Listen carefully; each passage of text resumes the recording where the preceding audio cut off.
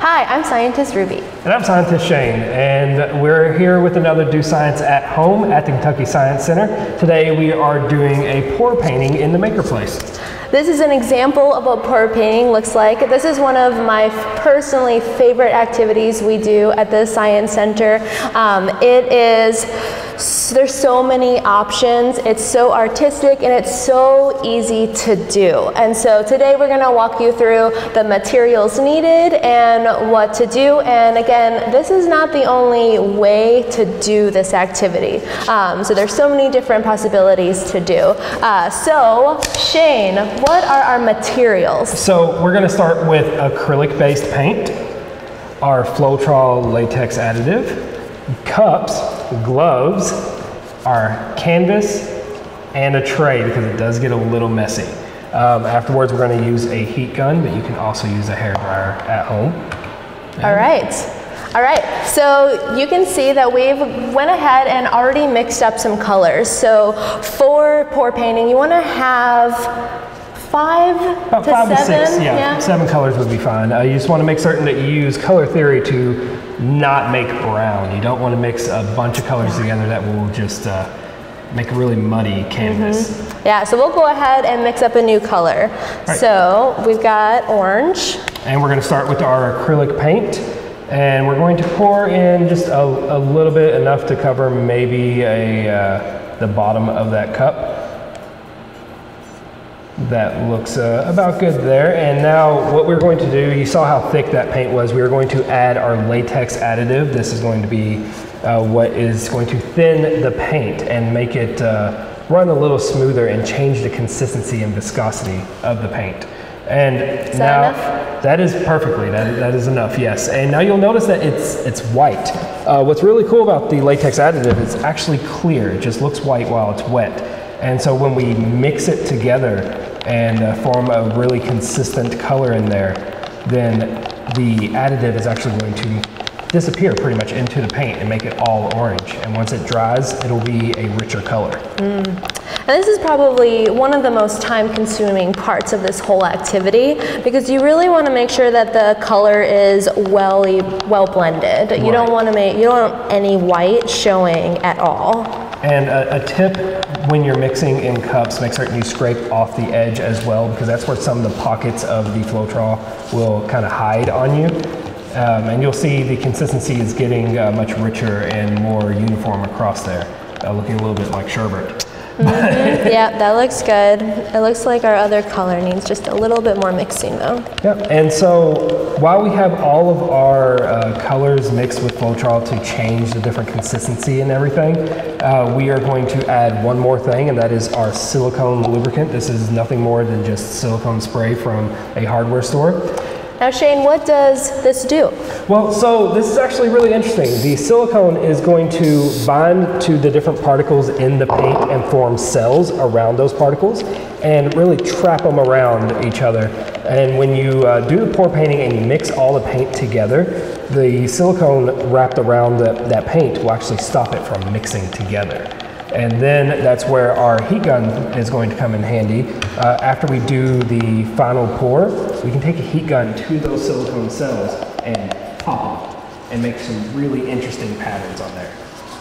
Awesome. All right, so we've got all of our colors mixed up. We've picked colors that will complement each other pretty well. Absolutely. And then so now what are we going to do? So now we need to pour them all into a master cup and put them in one at a time. You don't have to pour the entire amount of paint in there. Just pour them into the master cup in layers. And those layers will kind of insinuate what you want the final product to look like, but you really have no control over the chaos of That's this true. process. That's the fun part about it is, right. I mean, you can use the same colors and do it so many different times, and every time it'll look completely different, which is so cool.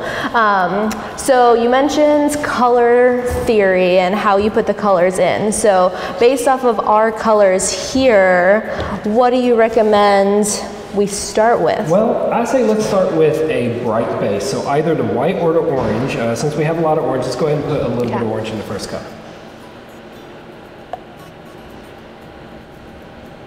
That's a lot? That's perfect. Okay, so let's go ahead and add some purple. swirl it around a little bit. Maybe that'll help.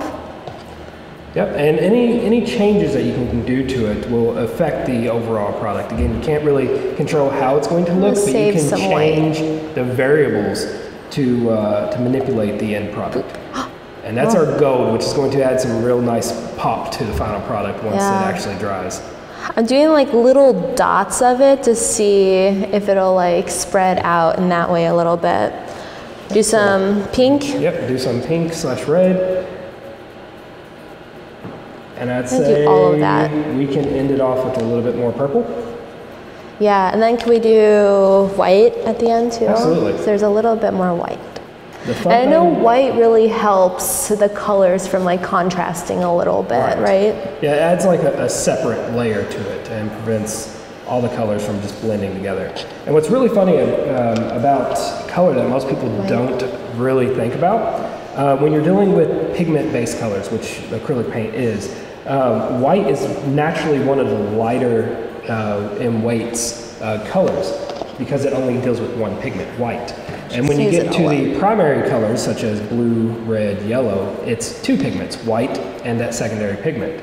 When you get into secondary colors like green, it's more pigments, thus more dense and heavier, such as blue, yellow, and white at that point. So it naturally wants to separate itself anyways into the different densities. So there's a lot of different hidden sciences in this process. And then it all culminates with a chaotic painting. Right. All right. So now's the hard part. Right. So you have to get the little scary part. The canvas on top of the cup first. And you are going to brace yourself and kind of count to three. Flip over. And none of the paint's seeping out yet. So here's the real fun part. So what we're going to do, make certain we are in our tray. Because this can get messy. Very That's messy, a disclosure. This can get pretty messy. So you want to make sure you're doing it in a safe area that is tarped off, a lot of paper towels. Right. And let's go ahead and lift that cup All right, ready, set. Woo!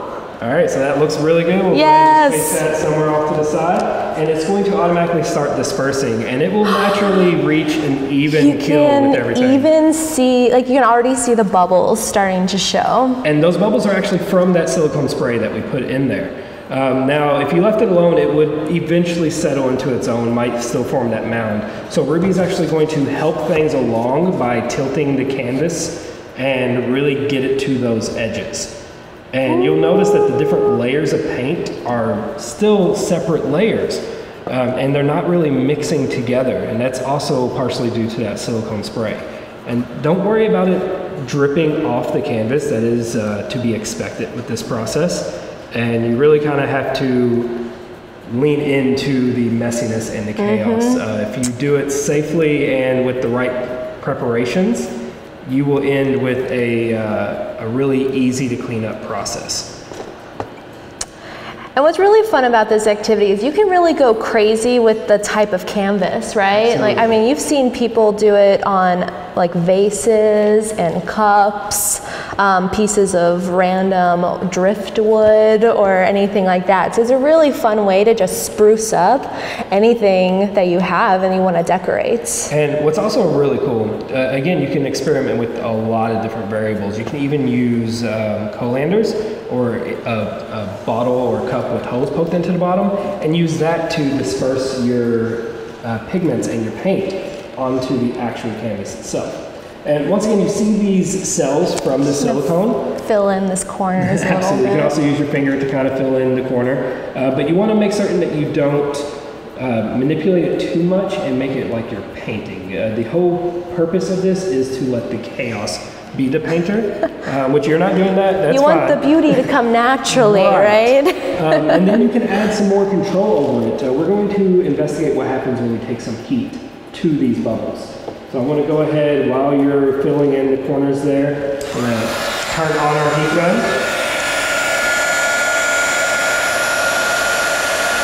And I'm just going to do it for just a brief moment in a couple places. And you can actually see the bubbles popping and expanding. And that is that silicone bursting Do some of these like bigger guys. So I can manipulate it and change the way the final product looks. I can ask it to change, basically. I'm not able to actually directly impact anything that's happening. I can only change the variables while it's happening. And so this, since we are dealing with such thick layers of paint, it will take a while to dry, so I highly recommend putting it somewhere safe that your cat won't jump on. It usually takes about 48 hours or more, I would say 48 right? hours, yes. And if you do it on wood or unfinished canvas, unstretched canvas, don't worry if it starts to warp when it dries. That is the moisture soaking into the canvas and warping a little bit, but you can always bind it back down. It's so cool. Like, look at all of the white pieces. And I mean, the white just accents the colors so well. So I mean, if you're doing this at home, I highly recommend getting some white, getting some really bright colors. The metallic is always so much fun. And I mean, this will just look different every single time. And there's no way to mess it up. Will be gorgeous every single time. And one thing so I do cool. want to leave us with is we poured a lot of orange into that cup. It was actually the first and the last thing that we poured in, and it blended so well with all the other colors. It's really like just one orange streak. All right, well, we're gonna let this dry and put it somewhere safe and try not to make any more of a mess. Yeah, and if you guys try this at home, please let us know. Like I said, this is one of our favorite activities we do here, and we'd love to see what you do. Thanks, have a great day.